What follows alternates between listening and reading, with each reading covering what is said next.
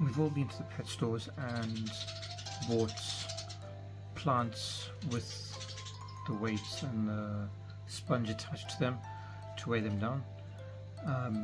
The whole purpose of this video today is to prove that it is possible to grow some of the heavy root feeders like Echinodorus, you know, Amazon swords, and that are part of the same family.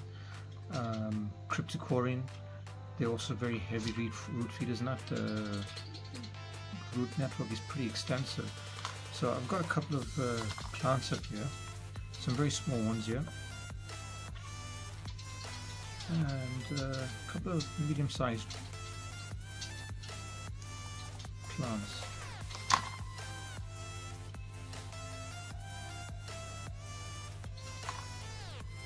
So there's some roots on there and some pretty decent, reasonable growth. We've got some immersed growth up there. So what I'm going to do is plant them into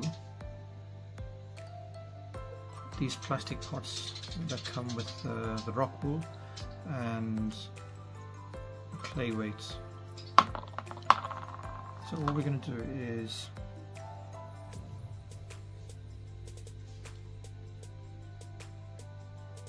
place that in,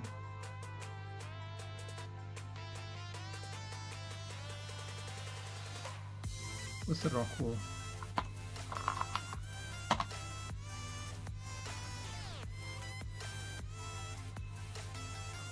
and voila, and we'll see how that does. I'm going to pop this into a fish tank. It's not going to be placed onto the substrate. It's just going to be floated on some driftwood branches, for example, and we'll see if that plant will turn out to be healthy or is it going to die off. I've got a couple more pots up here, so I'm going to do the same thing with the other one.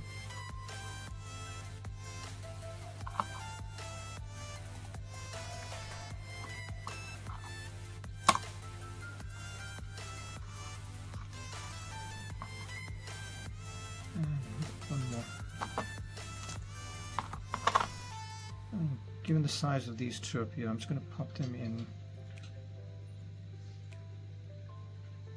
one pot. So a lot of people say that no, it's not possible, you know, plants will die and la-di-da and a whole lot of excuses. I say that it is possible, the plants will grow, they will turn out healthy, and there shouldn't be any issues in that. Naturally, any plant does need access to nutrients, and it will obviously do a lot better in a plant's nutrient base.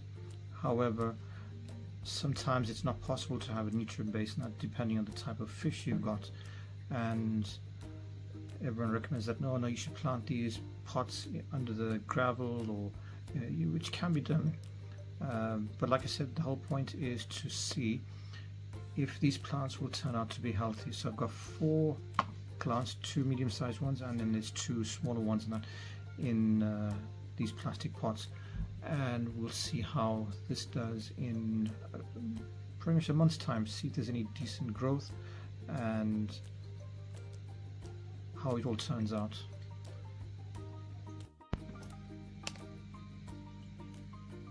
Alright, so I've got the plants in this tank. That one's just pretty much on the driftwood. There's no access to the nutrient base.